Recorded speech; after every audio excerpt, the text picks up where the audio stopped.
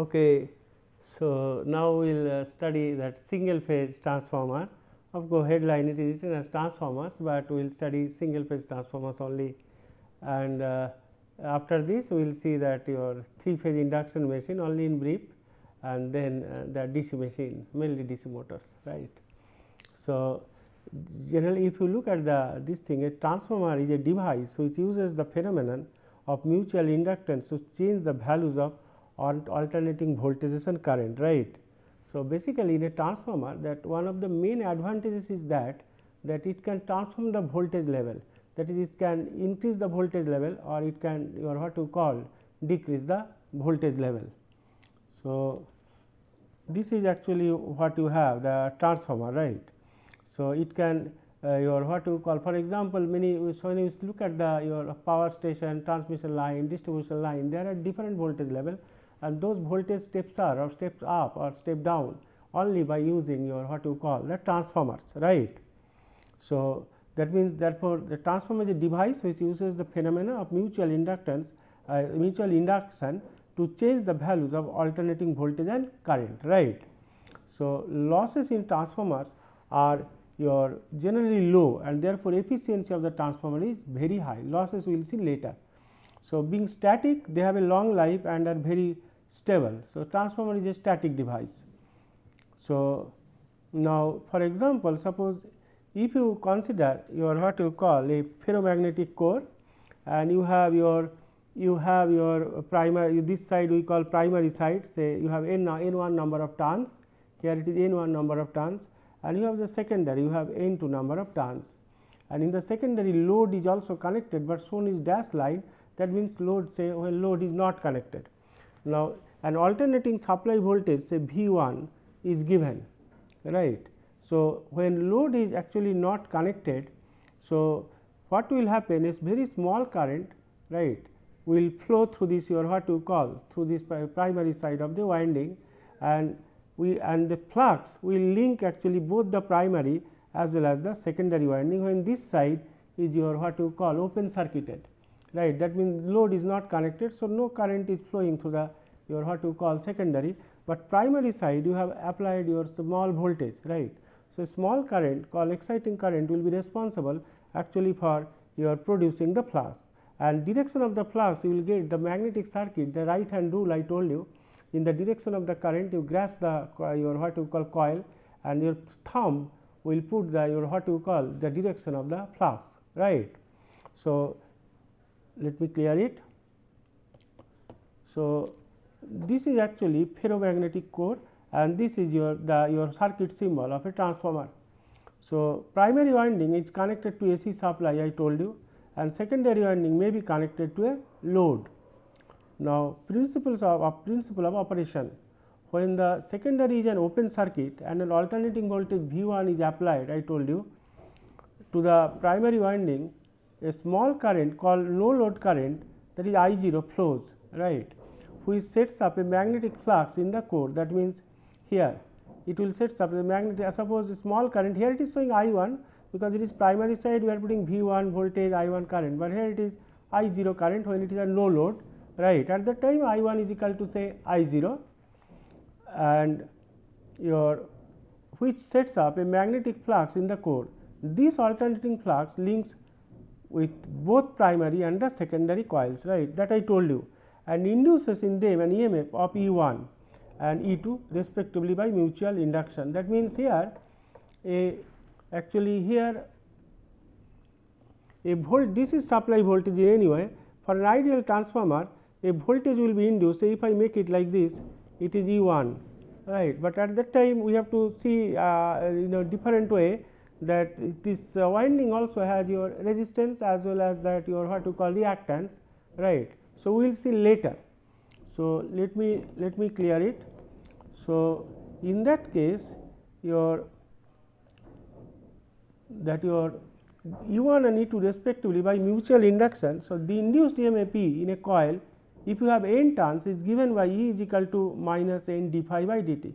So, from the Faraday's law, the voltage induced thing is n d phi by dt, and Lenz, your what you call Lenz law will give you the your direction of the EMF. So that's why minus sign is here. So following assumptions are made for an ideal transformer. Winding resistance say are negligible, say there is no winding resistance. All the flux produced is confined to the core of the transformer and links fully both the windings. There is no leakage of the flux. We are assuming there is no leakage and the flux links both the winding fully. Number 3, the permeability of the core is very high, right, so that the magnetizing current required to produce the flux and establish it in the core is negligible, right. And number 4, that is D part, hysteresis and eddy current losses are negligible. These are the 4 assumptions we have made, right. So these are the 4 assumptions we have made for an ideal transformer. Now in an ideal transformer, d psi by dt is same for both primary and secondary winding, because the flux phi linking both primary and secondary winding. So U1 is equal to, we can write minus N1 d phi by dt, that is the induced voltage in the winding. Similarly, E2 is equal to minus N2 d phi by dt. And we are neglecting your what to call the ideal transformer, your resistance is neglected. Now therefore, if you divide U1 by E2, you will get N1 by N2. Therefore, if you divide these two equations, E1 by E2, you will get N1 by N2. Therefore, E1 upon N1 is equal to E2 by N2, that is induced EMF per turn is constant, that is E1 by N1 is equal to E2 by N2. Now polarity of the induced EMF is given by Lenz's law. Actually it opposes the change, hence it is actually negative, right. From your higher secondary physics you have gone all through this, right. So assuming that no losses, therefore we can make V1 by N1 is equal to V2 by N2. So in that case, if we assume that there is no loss, then we can make V1 by V2 is equal to your N1 upon N2. Here it is E1 upon E2 is equal to N1 upon N2, right. And if there is no loss, we assume there is no loss, then we can write that your term supplied voltage, that is V1 by N1 is equal to V2 by N2. This is primary side voltage and V2 is the secondary side voltage. Therefore, we can make V1 by V2 is equal to N1 by N2 is equal to K, that is called turns ratio. Therefore, K is the voltage ratio or turns ratio or transformation ratio. Therefore, V2 is equal to V1 upon K. If K less than 1, then it is called step up transformer, and if K you are greater than 1, it is called step down transformer.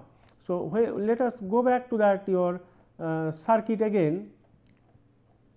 Here let us go back to the circuit again. So we are assuming there is no loss, right. So and this side is voltage V1, this side is voltage V2. That means this is if it is marked that this is my E1 and here also it is my E2, we are assuming there is no loss. Therefore, your V1 by your U1 by E2 is equal to N1 by N2. So is equal to your V1 by V2 is equal to N1 by N2. Later we will see the relationship between V1 and U1 similarly here. So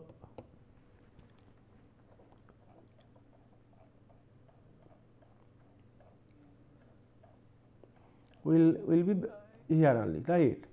So if K less than 1, that is step up transformer. If K greater than 1, that is step down transformer. For example, suppose say N1 is equal to say 50, right, and N2 is equal to say your 100, right, 50 turns and 100 turns. Then K is equal to N1 by N2 is equal to 50 by 100 is equal to half. That means K less than 1, that is your K less than 1, because it is half, that means it is step up transformer. Why it is step up transformer? That means here then V1 upon V2 is equal to K is equal to half, right. That means V2 is equal to 2 into V1, right. That means it is step up transformer, because primary side voltage, if it is V1, secondary side it is becoming 2 into V1. For example, primary side if it is 100 kV, then secondary side it is 200 kV. So it is a step up transformer if K less than 1. Similarly, for if K greater than 1, then it will be step down transformer, right.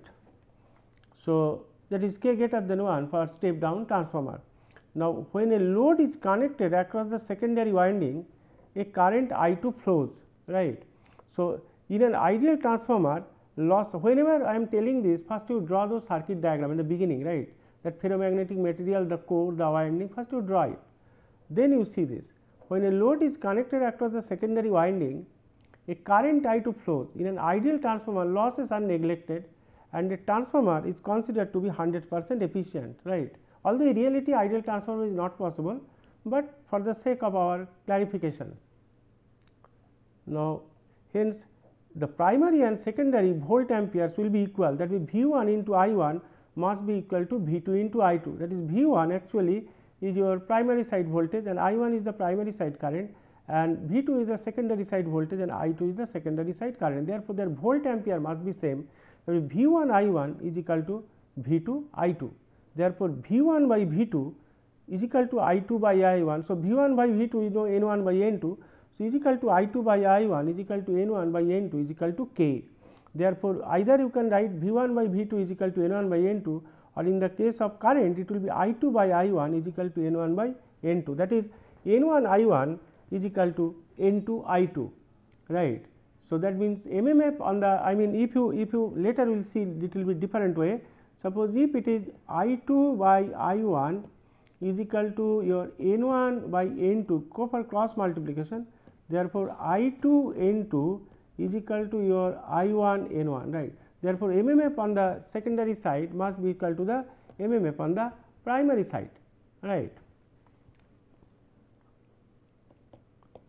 So, the rating of a transformer is stated in terms of the volt ampere that it can transform without your overheating. So, this way we make it, that volt ampere. Now, transformer rating is either V1 I1 or V2 I2, when I2 is the full load say secondary current. So, this is actually transformer rating. Generally on the transformer nameplate you will find its kVA rating will be given, right, its frequency will be given, per unit impedance will be given, all these things will be given. So, just to whatever little bit we have studied, we will come to phasor diagram other thing later. You take a small example, an ideal transformer has a turns ratio of 8:1 and the primary current is 3 ampere, it is given. When it is supplied at 240 volt, calculate the secondary voltage and the current, right. So, now turns ratio is given 8:1 means it is N1 is to N2. I mean whenever it is given that 8:1, that means it is N1 is to N2 is equal to 8:1. So, N1 by N2 is equal to 8 by 1 is equal to K. So, K is equal to 8, that means it is a step down transformer because K greater than 1, right.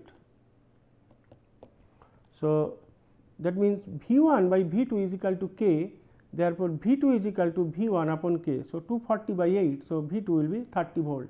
So, primary side is 240 volt, secondary side is 30 volt. Also, we know that I2 by I1 is equal to K. So, I2 is equal to K into I1, it is given I1 is equal to 3 ampere. So, I2 is equal to 24 ampere. So, interestingly if you see this side it is your 30 volt, right, load voltage is low, but at the same time current has increased because volt ampere has to remain your same. So, if you see the volt ampere primary side 240 volt into 3 ampere current, so 720 volt ampere, right. Similarly, for your secondary side, if you look into the secondary side also has to be 72. So, if you see this voltage is your voltage is your V2 is 30 volt and this is 24 ampere. So, that is also 720 volt ampere, right. So, that means V1 I1 it has to be equal to V2 I2, right.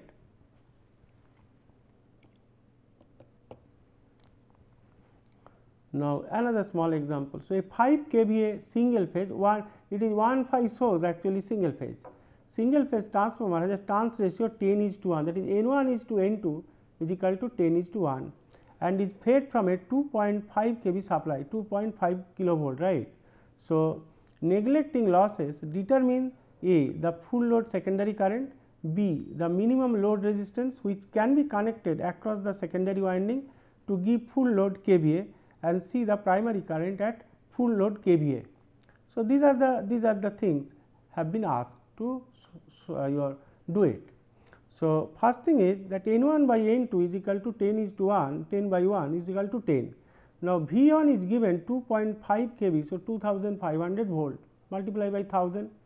We know it, since N1 by N2 is equal to V1 by V2, therefore, V2 is equal to V1 into N2 upon N1, right, is equal to V1 is given 2500 and N2 by N1 is 1 upon 10. So, it is 250 volt, right. So, V2 is the 250 volt. The transformer rating in volt ampere will be V2 I2 at full load, right. So, it is V2 is equal to your V2 I2 is that is kVA is given 5000. I mean, this is something like this. So, transformer rating at full volt ampere is equal to V2 I2. So, this 5 kVA is given. So, 5 into 1000 volt ampere is equal to V2 is 250 volt. We got V2 is equal to 250 volt into I2, from which if you solve you will get I2 is equal to 20 ampere, the full load current. So, kVA it is given in the problem, it is given 5 kVA, that means 5000 volt ampere is equal to voltage is 250 volt here and current you have to determine. So, from which you will get I2 is equal to 20 ampere. Now, B is minimum value of load resistance. So, RL is equal to just V2 by I2. So, V2 is given 250, we got 250 and I2 we got 20. So, it is 12.5 ohm. C is N1 by N2 is equal to I2 by I1, we know that. Therefore, I1 is equal to I2 into N2 by N1. So, I2 we got 20 ampere and N2 by N1 is 1 upon 10. So, it is actually 2 ampere, right. So, very simple, very simple. Now, next is no load phasor diagram. Now, the core flux, actually no load phasor diagram, the core flux is common to both primary and secondary windings in a transformer, that I showed you in the beginning, and is thus taken as the reference phasor in a phasor diagram. For example, in a phasor diagram, this is the flux, right. We will assume that phi is equal to, say, sinusoidal variation phi m sin omega t, right. This is your phi m sin omega t, this is the flux and we are taking the your phi as a reference. Now, I0 is equal to small no load current and loss is neglected, right. So, primary winding then will be a pure inductor, because we are giving alternating supply to the primary winding. So, if our loss is neglected, so it will act like your what you call that a pure inductor. So, in that case what will happen, that whenever you say that as per your what you call as per Lenz's law, right, we know that U1 is equal to minus, for the primary winding it is N1, right. So, into d phi by dt, right. This minus sign comes because of the Lenz's law, right. So, this is U1 is equal to minus N1 d phi by dt. Now, if we know phi is equal to phi max sin omega t.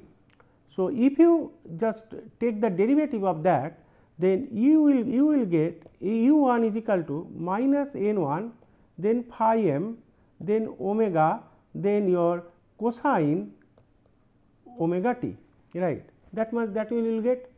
So, this one you can write that your minus N1 phi m, say omega, this is cosine omega t. So, we can write sin 90 degree minus omega t, and this minus sign is here, this minus sign is here, you take minus side inside that, then what you will get, that U1 is equal to your N1, then phi m, then omega, right. Then you can write sin omega t minus 90 degree. So, sin omega t minus 90, that is U1, right. That means, if phi is equal to the reference, that is your sin omega t, right, and it is a loss is neglected, therefore, that no load current I0 also will be in phase with your what you call in your what you call with the flux, right, and I0 actually will lagging from your V1 by your 90 degree. If loss is neglected, if it is loss is completely neglected, right. So, in that case I0 will be in phase with phi, and your as it is as resistance is neglected. So, generally that therefore, the I0 is lagging from the voltage V1 by 90 degree. It is because that primary winding is acting as a pure inductor, right. And if you take the magnetizing, we call magnetizing reactance, right, Xm, then you will see that I0 is purely, if R is loss is neglected, then this I0 and phi both are in phase and lagging from V1 by 90 degree. So in this case, that U1 is equal to is coming omega t minus 90 degree, and that means phi is equal to phi m sin omega t, and here it is sin omega t minus 90 degree. That means, so I am clearing it, right. So that means my U1 will be your what you call lagging from phi by 90 degree. Therefore, this is my U1, this is my U1, the primary induced EMF. Similarly, E2 also will be the same way, E2 also will be lagging, and E2 is equal to V2, because loss your what you call, we are considering an ideal transformer, right. So this is your secondary induced EMF, both will be like this. Now, therefore, the supply voltage from the Lenz's law, as it opposes the change, right. So Lenz's law, it is actually V1 is equal to minus U1, right.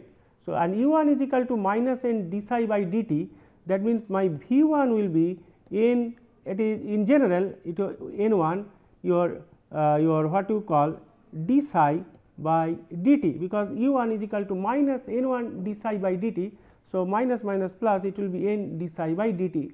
Therefore, my V1 will be is equal to n1, phi is equal to phi m your what you call sin omega t. If you take the derivative, it will be n1, then phi m, then omega, right, then cos omega t, right. So that will be your what you call V1. So if you your what you call this cos omega t, if you write like this, for your just understanding, if you write like this, somewhere I am writing, hope you will be able to read it, that your V1 is equal to your n1, then phi m, then omega, and this is cos omega t. Two way you can write, one is sin 90 degree minus omega t, another is your sin 90 degree plus omega t. That means we can write sin your omega t plus 90 degree, right. That is my V1. That means this is my phi is equal to phi m sin omega t. That means this V1 actually leading this phi by 90 degree, and V1 is equal to minus E1. So this is my your E2, this is E1, and this is your V1 is equal to minus E1. So that then E1 is the primary induced EMF, and V2 is the your E2 is equal to V2 is equal to secondary induced EMF. So this is actually V1 is equal to minus E1. So basically your I0 will be in phase, your loss is neglected with the your in phase with your what you call with the flux phi. Phi is the taken as a reference, right. Therefore, let me clear it. Therefore, I0 produces the flux and in the phase with the flux. Now, the primary induced EMF E1 is in phase opposition to V1 by Lenz's law, and is shown 180 degree out of phase with V1. So this is E1 and this is V1 is equal to minus E1. So 180 degree out of phase.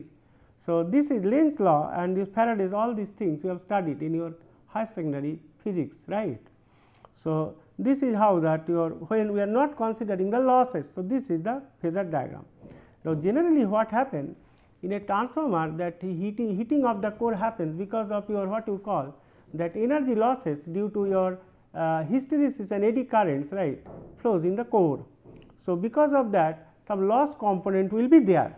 If you consider the loss component, then I0 actually is not exactly lagging 90 degree from V1 or not exactly in phase with phi 1, there will be some lagging angle of I0.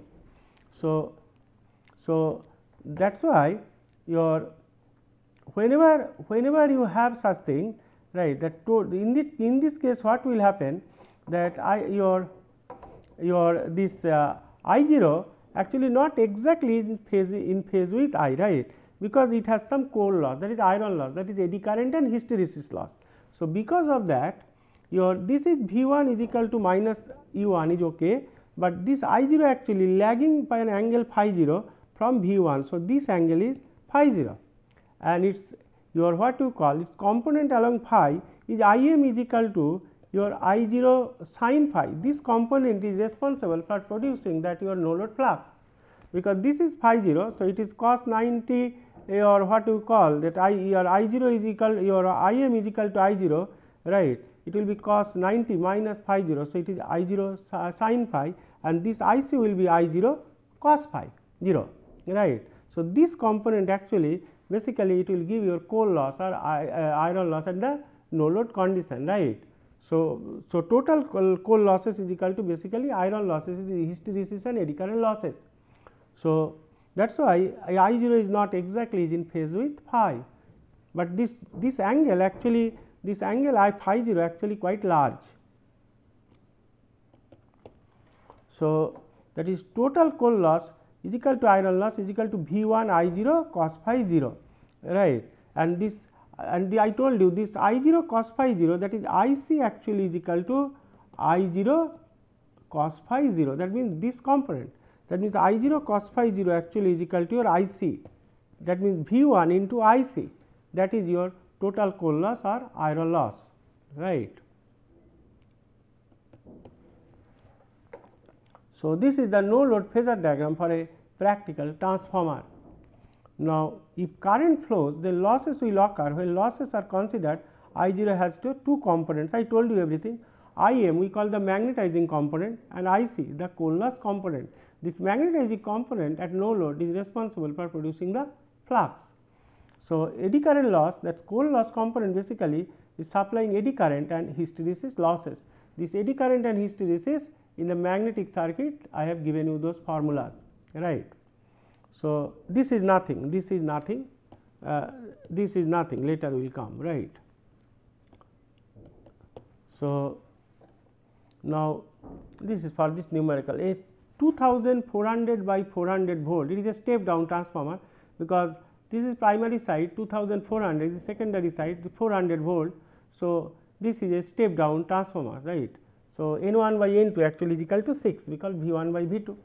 Single phase transformer takes a no load current of 0.5 ampere and the coal loss is 400 watt, that is coal loss is given, that is V 1 your I 0 cos phi 0, that is your coal loss 400 watt is given.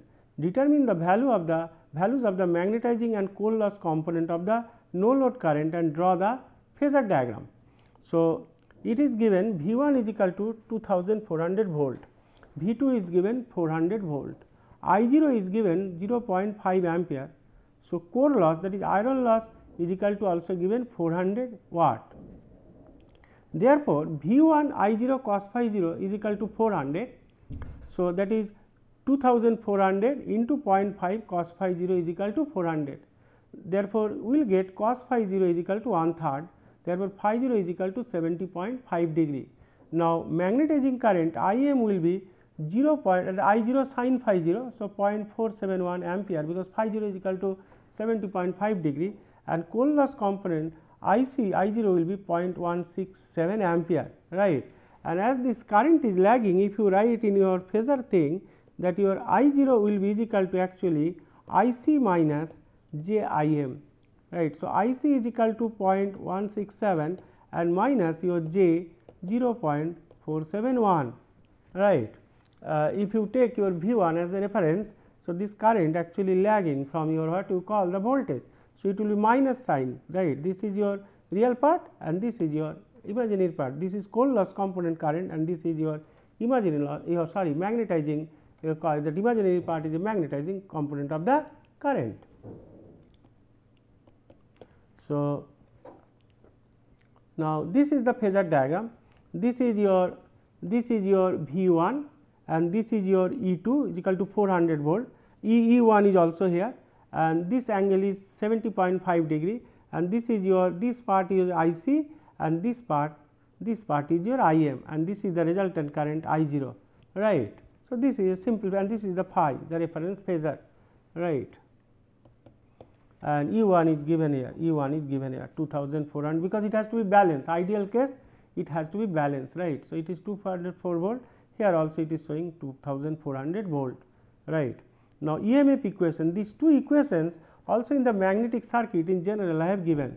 E 1 is equal to 4.44 f phi m n 1 volts and in the secondary side also 4.44 f phi m n 2 volts, right. So, n 1 n 2 only turns difference are different, but equations are same, right. So, this EMF equation this is given actually in that magnetic circuit I have given, and if you take the RMS value you have to divide it what you call that your in that your what you call in that magnetic circuit, the divided by root 2 everything has been done there, right.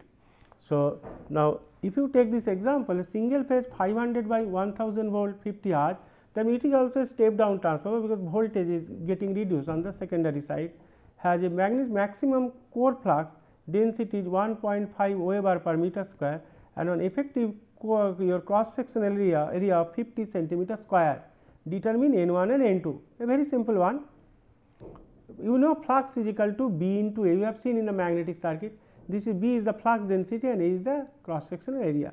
So, B is given 1.5 Weber per meter square and A is 50 centimeter square. So, 50 into 10 to the power minus 4 meter square. Therefore, phi m is equal to 1.5 into this your area is equal to 75 into 10 to the power minus 4 Weber. Since U1 is equal to 4.44 phi m N1, we know that. Therefore, N1 will be U1 upon 4.44 A phi m. That will be 500 divided by you substitute, and the if even it is not mentioned, right, generally you take it is a 50 Hz system, F is equal to 50 Hz. So, that is F is equal to 50 Hz is taken, and this is the phi m, right. So, you will get N1 is equal to 300. Similarly, N2 is equal to E2 upon 4.44 F phi m, that is 100 upon 4.44, 50 Hz, F is 50 Hz, and this one you will get 60. So, basically you will get N1 is equal to 300 and N2 is equal to 60. In your what you call, even without using this, if voltage ratio is given, your what you call V1 upon V2 is given, your this is your V1 upon V2 is equal to say N1 upon N2, right, and this is given actually 500 by 100, that will be 5. So, you have got N1 we got is 300. Therefore, N2 is equal to your 300 by 5. Here from here also you can get it, N2 is equal to 60, right. So, this is your N2 is equal to 60. So, thank you very much, we will be back again.